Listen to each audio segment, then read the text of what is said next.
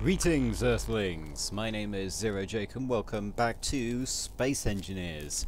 Last episode we have a Nanite Factory. Well, we built a Nanite Factory and I've managed to get it working. So last episode it wasn't working as intended, it wasn't welding anything. So restarting the game made it so that it will. I've also added a speed upgrade so that it will do things a bit faster, so that these nanites will move significantly faster. As you can see, they're coming back green, which means that they're actually working. When I was testing earlier, they were red, and that's because we don't have enough components. So the Nanite Factory doesn't seem to be actually building any of the components itself, which is annoying, so we're going to disable all of that. Let me just find the assemblers and disable that as well. There we go. It might have been queuing in different assemblers that are not constructed yet, but that's fine. So I've just been manually building resources. We're going to solve that this episode. But first, yeah, it's done all the conveyors in this area, and then it's also done all the blocks as well, so the armor blocks and everything. Now if we go through here, you know this area has been done before, but if we go across here, it's done, oh my god, a lot. There was like 1,500 blocks a few times, well, like at the end of last episode, and now it's down to 500, I think. We can see if that's proper, but you can see that they're welding things, doing good work here. It's mostly conveyors, which is why I've needed to construct small steel tubes, what else? Motors and construction components and steel plates. That's kind of most of the stuff that this thing needs. Let's just check. How many blocks are available for construction? Oh right, currently 700. So it's done about half of its current construction quota. That's mostly just conveyors. Also, one other thing that I did is I've started building a bridge. Not a bridge, but a command bridge. So, well, no. All I did was put glass here, but looks kind of nice, doesn't it? And that's where we're going to be this episode. Specifically, we're going to make it so that the assemblers will auto-craft everything we need using a very, very useful script. To do that, we are going to do the programming block and a timer block and some LCD panels. Because everything requires LCD panels these days. I just need to check that this is the right way up, because it's not. Okay then. Is this the right way up? Yes, good. Okay, so we need 2 LCD panels. I'll tell you why in a second. We also need a programming block, or a programmable block. Don't know why it's called a programmable when it's a programming. I don't know. I'm not the developers, am I? That should do, even though that's the wrong way up, and I'm going to kill myself if I do that.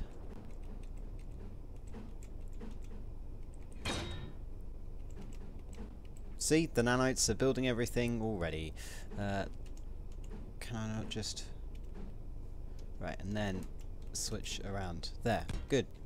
Well done. The nanites just built the programming block. That's good. This is why we have nanites, ladies and gentlemen. So this is going to be one of the 2 bridges. They will basically function with exactly the same purpose. They'll have control panels. Thank you, Amsol. That might not have come up, because that's a Steam overlay, and recording might not have worked, but I got a message from Amsol about something that will happen soon. Yes. I'm going to disable Steam overlays. Give me a second. Okay, so the first step is you need to rename your LCD panels. Left one and right one are different. The left one rename as Quota text panel 1, and then the other one is Quota text panel 2. I'm pressing the wrong button here.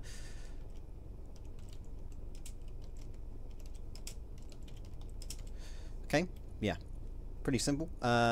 Everything's transferred to me because I constructed it myself, and we also need to show text on screen public. And do that same for this one. And there we go. Good, right, so that should do the thing that we wanted to do when we've got the program started. Now, this is a script in the workshop. It is in the mod collection I have. It is called Crafting Component Quotas, which is also in the title of the video, if you didn't notice. So if we go to Edit Code and browse the workshop, we want Crafting Component Quotas. Click OK, and it should deposit all of this script in here.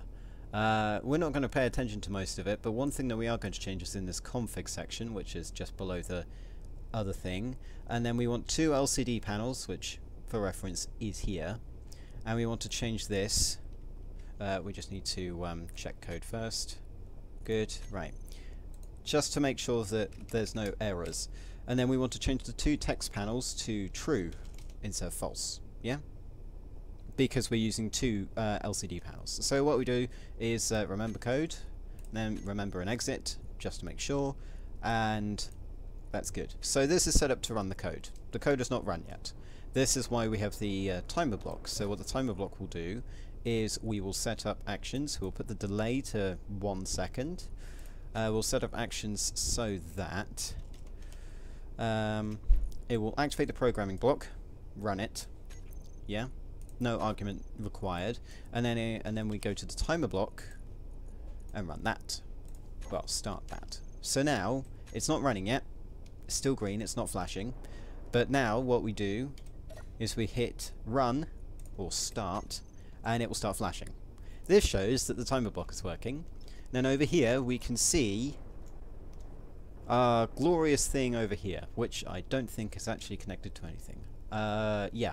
So this will display every single type of, I think it's vanilla component that you can craft in the assembler. So anything that assemblers can craft will be shown in this. So you can see 2 numbers for each one. So construction refers to construction components, interior plate, steel plate, small tube is small steel tube, all these other things. These are the base coding thing in the code. So you wouldn't type in construction component in code, you would type construction, because there's no other construction component. It's confusing, but it makes sense. Now, there are 2 numbers. The one on the left is how much you have. I don't think this is reading properly. I'll go check to make sure what I need to do to be able to get that working. And then the right hand side will show you what your cap is, so what the limit is. So currently we have like 5,000 cap for construction components. That's not going to do. Also 250,000 steel plate, we won't need that much in one go, not right now. So the way to change this is open the text, that's title.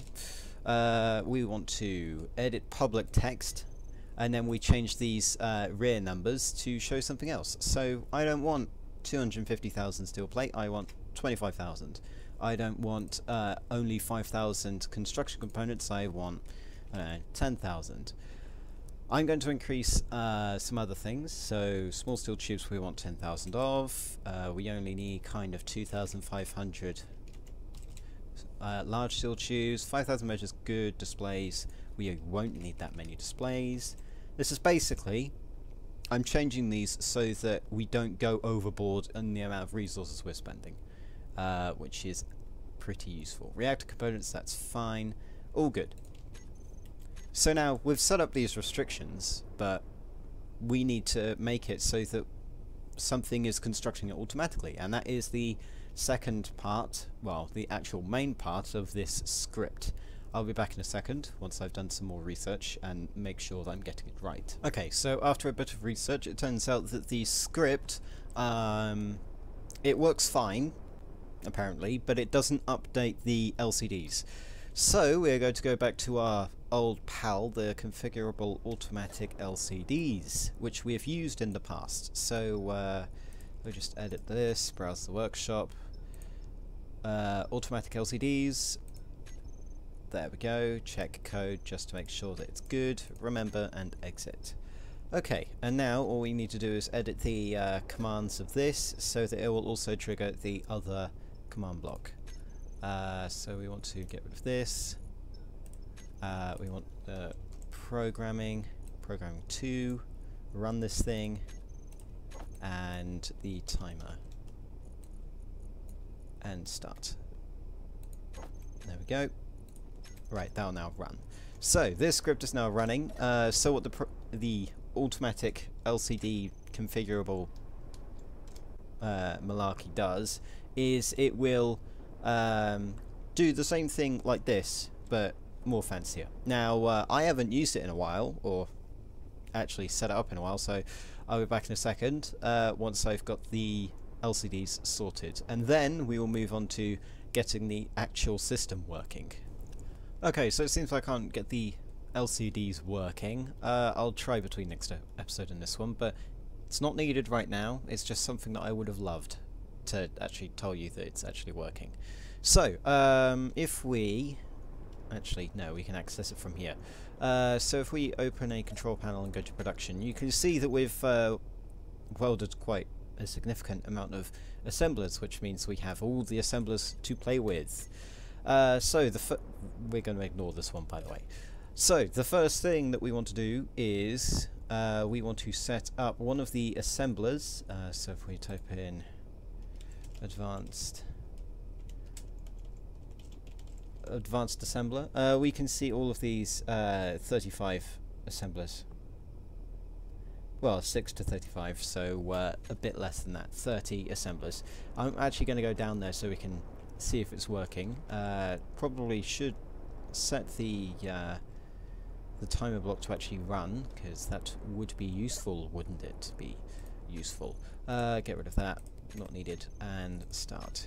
So you should be running now. Good. So let's head into the industrial area and make sure this is working, because it's easier if I go in there first. So I'm going to start with these ones at the end. So the first thing that we're going to want is we're going to want one that will automatically construct steel plate.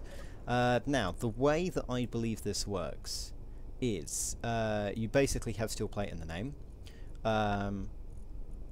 First of all, turn off the block that you're using, then put steel plate in the name, so like this, or one word, it's the code version. Oh, I'm low on energy. I'll last for about long enough to be able to get this section done.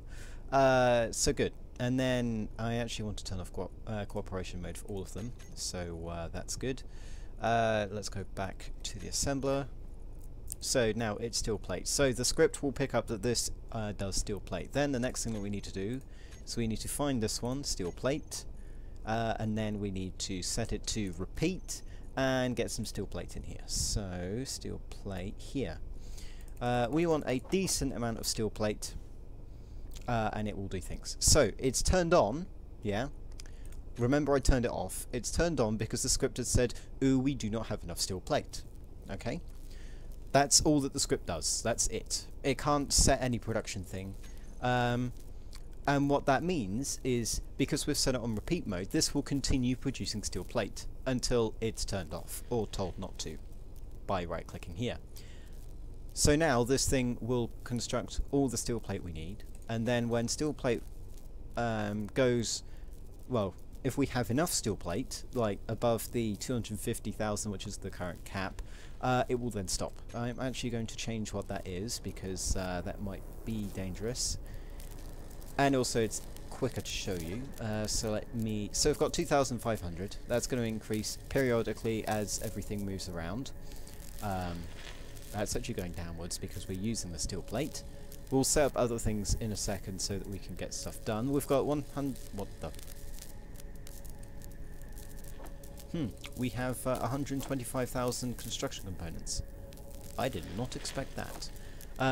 Other things we need is small steel tubes, large steel tubes, computers, all these other things we need to do the same with. But first I'm going to change the LCDs. So LCD, not that, no, I changed it to something else, didn't I? It's quota. So I want to change edit public text. We want to change that to 25,000. We want to change construction to 10,000. We want to change... I think all of this is fine. Yeah, we'll keep it like this for now. But when we hit 25,000 steel plate, which we will, then the assembler will turn off. And then when we go below 25,000 steel plate, it'll turn on again. Now this, whilst we're constructing the rest of the base, this assembler is going to be working all the time. So that's fine. Now this does mean that the only thing that's not automated is the collection of materials, but that's kind of easy. We have mining lasers for that. So let's set up another one. I want to set up computers, I think. So if we go to assemblers, we're going to actually use this one over here. No, I haven't even put modules on here. I could make them even faster if I wanted. Or I can make them power efficient, which might be the better idea. So we want to turn the block off, and then we want to change this to computer, I think is the keyword. Yes, it is. It changed from off to on, if you could see. So I get rid of that, turned it to off. Yeah, it's not computer, it's compute. Computer turns on, because we don't have enough computers. And then all we need to do, set up the repeat, and we need computers. I'll set up 500. Now the reason why you set up more, so you don't just set up one, is because one will bring enough resources for one, he says. If at any time that anything wants to follow my... no, because that's the wrong one. Wrong one. Right, let me find the correct one. Computers. There we go. So we want to set this one to repeat. I kind of ran a fool of myself there. Set it to 1. We wait. We continue waiting. Produces 1. See how slow that is, yeah? So that's why we add a few hundred. Because it means that our automated system, or like the game, will send enough resources for 600, and it will keep that topped up. We don't need the resources for 600, but keeping it topped up is the key bit. So it will continue producing computers until we are at our cap. Now I'm going to go and gain some more energy because I'm on 2%, and that's not actually good. So we've now got automated computers, which means I can play like 1 billion copies of Space Engineers at the same time. Right, that'll do. 35%, that's enough to do everything else. So now I've got computers. Hooray. Good for us. Good. Now, I want more assemblers, so I'm going to prioritise getting the things for assemblers. Steel plates? Yes. Computers? Yes. That's good. Very good. Construction components? We have a surplus right now, so we don't need to. Alloy plate? I think actually we've burned through a lot of alloy plate. I don't even know if we've actually used up all of our alloy plate, because I don't know where it is. Yes, we've used up all our alloy plate, and also we're going to need to use it for the other advanced refineries. So I'm going to set this guy up to be alloy plate machine. So let's go alloy plate. Easy. Actually, I should prove that it's the correct way. So alloy plate, alloy plate. You going to do anything? Possibly not. I need to look up the correct keyword. I'll be back in a second. Okay, so it seems that this mod can't actually use alloy plate because alloy plate is a modded item. Energy low. That's a pain. Never mind though, so we'll just do some of the others, shall we? So we've got small tube and large tube, so we may as well go small tube. Automatically turns on, production, go to small tube. Maybe I accidentally set up to do alloy plate, that would have been silly. Small tube, there we go. And small tube. There we go, we've automated production of small steel tubes, and it's got a maximum. See how easy this is? Yeah. If this thing is glowing magenta, it means that there aren't enough components. We're going to have to deal with the ability to create alloy plate differently. By differently, I mean we have a button that we push when we're low on alloy plate, which I will get the inventory thing working at some point. You are missing motors, so we're going to automate motors. So change that to motor off. Okay, good, that works. And go to motor and select enable repeat. There we go. Motors are now automated. This is the easiest thing in the universe. And then the last thing that we need for these are displays. So we want displays over this one, and then that should essentially be we have all the assemblers in the universe, which is good. So change this to display. So if we set this off, does it turn on? Good. Always check that, because you may have just set it up wrong. Okay. So this is the reason why we have this cargo here. This cargo has a priority of 2, so when the Nanite Factory fills up, if the Nanite Factory fills up, I mean it's got a quarter of the inventory size as a regular cargo container, then it will go into the cargo container. Pretty good. The only thing to worry about is if this fills up and there's a type of item that's not in here that it needs, and it's in here. That might be a problem. I don't know how the Nanite Factory will sort that, but we will deal with that when that happens. Possibly with some convoluted system of taking everything that's not needed from here into the inventory. Or I could do something else with that, but that will be later. How many targets? We're down to 500 targets. This is good. I think we want to automate interior plate. Interior plate will be useful because that's used for, I don't know, conveyors? No, yeah, conveyor blocks and a lot of other stuff. Your display, so let's set you up to interior plate. Turn it off beforehand. Interior, I can't spell interior, or I can and not know it. Plate. Okay, good, I did spell it correctly. You don't want to do that. You don't want to do that. What are you doing? We want to go over to display and do that, you fool. Might be out of something.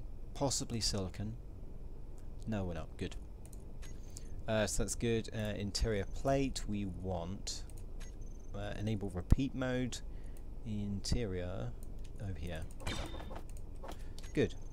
So now, with our ability to auto-manufacture nearly everything that these advanced assemblers require, we now have all the advanced assemblers. See, once you get automated components being constructed, then everything gets constructed. Ladies and gentlemen, we now have 28 advanced assemblers. More assemblers than I could ever need. And this script is the reason why I have so many assemblers, because you can only set up each assembler with one thing to make it work properly.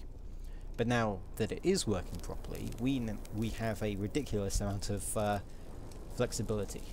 So, in between this episode and the next one, I will set up as many assemblers as possible to create the things I need, and then I'll set up one that does the alloy plate and set that up to some sort of button or a command thing that I can press whilst broadcasting. So if I turn on broadcasting, it is turned on. Okay.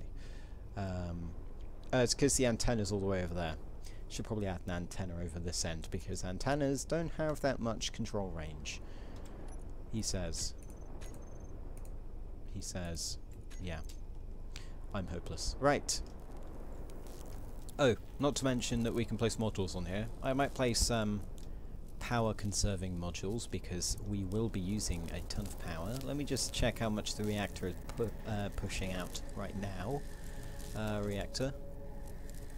So we want station reactor. That is currently doing nearly a 12th.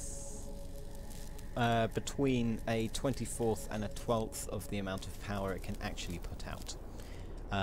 The only thing that would require so much power is a mining laser, and we don't need a mining laser on this.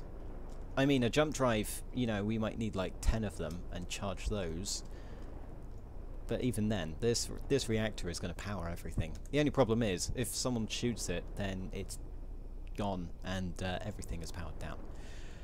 Okay, so we're going to let the Nanite Factory do its thing, possibly place all the other components we need for the stuff that we've quote-unquote accomplished, such as the laser or the force field doors on the hangars, and the force field doors on the launch tubes, and the gravity generators and everything else. We all need to set that up to some scripts, some lovely scripts, and that should work. Because I'm going to need to script it, because otherwise I just have tons of timer blocks everywhere, and that's not going to be suitable. Are you actually done? No. You're waiting on motors. With automated motors, you'll get them soon, I promise. When hell might freeze over, possibly. So, I'll keep an eye on the Nanite Factory, making sure that it's ticking over nicely. If something somehow breaks, I will tell you, possibly after swearing a bit and kind of face palming and table flipping everywhere, because I don't think that that should be happening. Until then, my name has been Zero Jake. End transmission.